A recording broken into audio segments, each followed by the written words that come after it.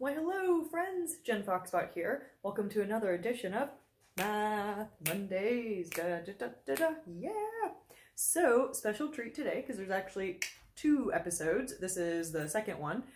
Two separate topics. The first episode finishes up center of mass calculations by looking at objects with a non-uniform mass distribution, and that is a formal way of saying objects with uneven mass, so like the human body. And in this video, we are going to look at torque. Yay! Or, as I found out when I switched from physics to engineering, torque is also called moment. So if you're studying engineering or happen to be an engineer like myself, you might be calling it moment. To be fair, I still actually call it torque because that was the original foundation, but I'm very glad I figured that out. It took me a couple weeks and I was very confused for a hot second. Anyway, torque is super useful and it's how we open doors. Yeah! So we use it every single day. Quick caveat, if you have ever gone to open a door and you have done the opposite thing that you needed to, like you tried to push it instead of pull it, it's not your fault, it's a bad design. A good design should be obvious. So, but what's interesting is that once we get to a certain age and we have opened enough doors, we know that we have to apply a force that is perpendicular to the door or at right angles to the door. It doesn't really work if we were to try and push the door this way. It's not going to open. Similarly, we know that we have to apply the force at the point, away from the point at which it rotates. And another way to phrase that is that the door is going to rotate about an axis of rotation. So if my hand represents the door and this is the axis of rotation, it's going to open and close like that. So it's going to rotate about this axis.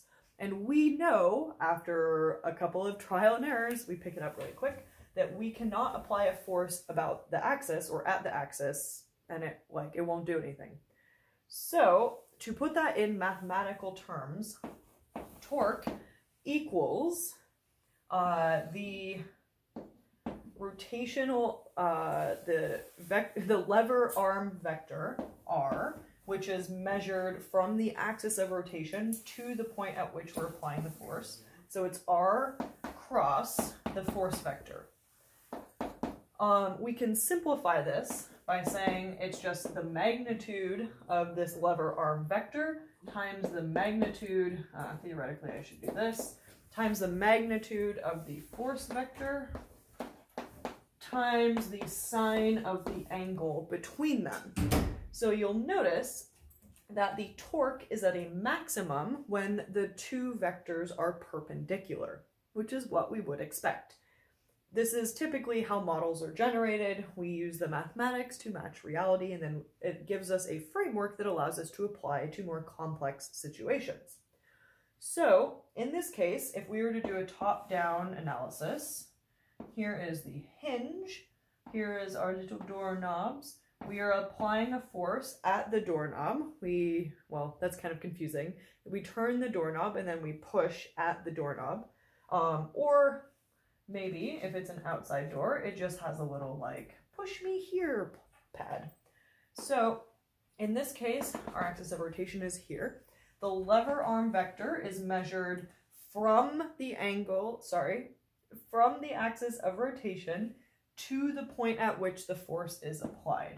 That's super, super important. It always points away from the axis of rotation to the force point. So, the angle up here is the angle between the lever arm vector and the force vector. So if we were to say, let's put some numbers on this. If we were to say that our lever arm was 0.5 meters or half a meter and our force was 5 newtons, then the torque would be 0.5 meters times 5 newtons times sine of pi over 2. That goes to 1. So it's just 1/2 times 5, which is going to be 2.5 Newton meters. Boom! Cool, right? Pretty straightforward. But as I'm sure you've learned when you've done problems like this in class, it's never this simple. And especially in the real world, it's never this simple. Or it very rarely is. And when it is, you're like, yes, I got this. But my goal is to give you that, yes, I got this, even when it's not that simple. So let's do something that's a little bit different, a little bit more complicated. So let's say you have your door hinging here, and you have the doorknob here and here, and you decide to do a little test where you apply a force at a 30-degree angle. This is our force vector, and we'll say theta equals 30 degrees. Oh my gosh, that was a funny way to write it. So we still have our lever arm vector points from the axis of rotation to the point at which our force is applied. So even though we're applying it at an angle, the force hits the door at this point, and so our lever arm vector still points here. So this is R. And in this case, there's a couple of approaches that we could take. One is to note that this angle is the angle between these two, so we can just plug it into here and we're good to go. The other option I want to show you, if this is not as obvious, is that you can break this force into its constituent parts. In other words, we use the right triangle to figure out the force that is parallel to the door, so we'll call this F parallel, and the force vector that is perpendicular to the door. And then we can just use trigonometry to figure out that this is the total force vector times sine of theta, where theta is here. Using our understanding of angles and good things like that, we know that this is the same angle here.